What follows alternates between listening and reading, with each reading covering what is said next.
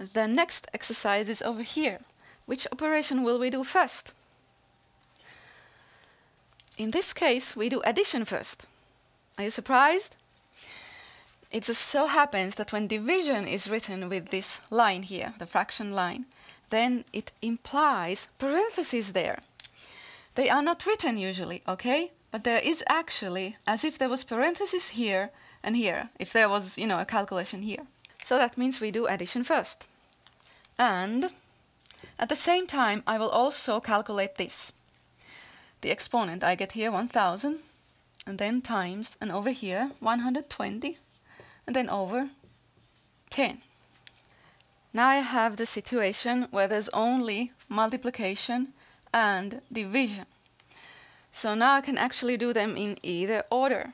And this one here, if I divide first, I get here 12, right?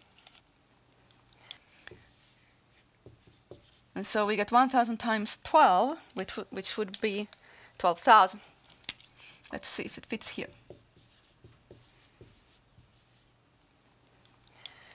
Let me show you also, in case you have doubts, if I multiply first, what happens? I'm going to copy this expression here.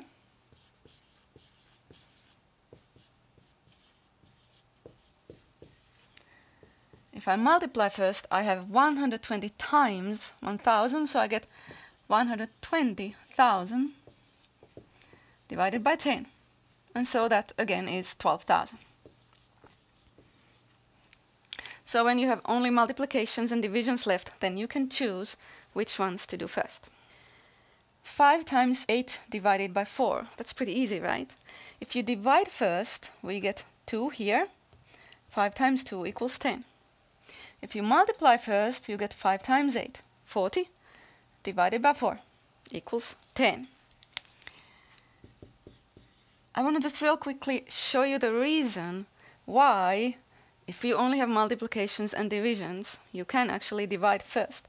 And that is because each division can be written as a multiplication. Divisions are multiplications. And this is how it works. 5 times 8. And then there's a division by 4, but I can write it as a multiplication by 1/4. So the division by 4 is the same as multiplication by 1/4. It's reciprocal. And so now you can clearly agree, right, that if there's two multiplications, you can either multiply these first or these first. Which operation would you do here first? There's multiplication, addition, division, multiplication. Now the addition will be done last. And we have this here and this here. This part here only has multiplications and divisions, and this part here only has multiplications and divisions. And we will add last, okay? So I can solve this first. This one here will be 8. This one here, there's 4 times 2. Well, that's 8. 16. Now my last example is maybe a little bit more difficult, simply because we have a decimal number to use.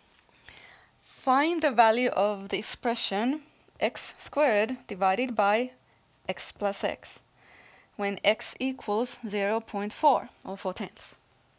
Okay, find the value of this expression. That means we need to substitute this number in place of x over here. So let's do that. I write 0.4 or 4/10 squared over 4/10 plus 4/10.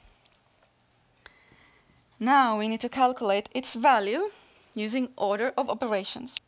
Now you remember that this has implied parentheses here for both the top and bottom part. So we need to do this before we divide. We need to do this before we divide. The division is done last.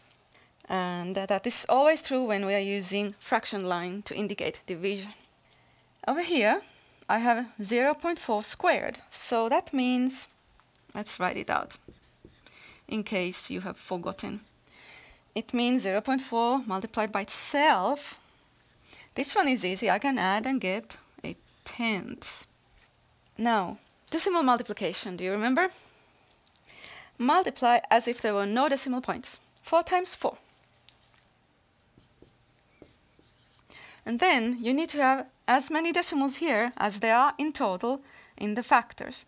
1 decimal here, 1 decimal here, so I need 2 decimals here, like that. And then we get to have a decimal division. Okay, how did that go? If your divisor is a decimal, then if you don't have a calculator, the idea is to change this whole problem so that the divisor becomes a whole number. And to do that, we multiply both of these by 10 or 100 or 1,000 and so on. In this case, multiplying both by 10 is enough, because then this becomes 8 and this becomes 1.6. It is the same principle as we use in equivalent fractions. Multiplying both by some same number, because then the value of the whole expression, the value of this division problem, does not change. And now lastly, this is easy now, we get 2/10. Alright, I hope this was helpful and we're all done with the lesson.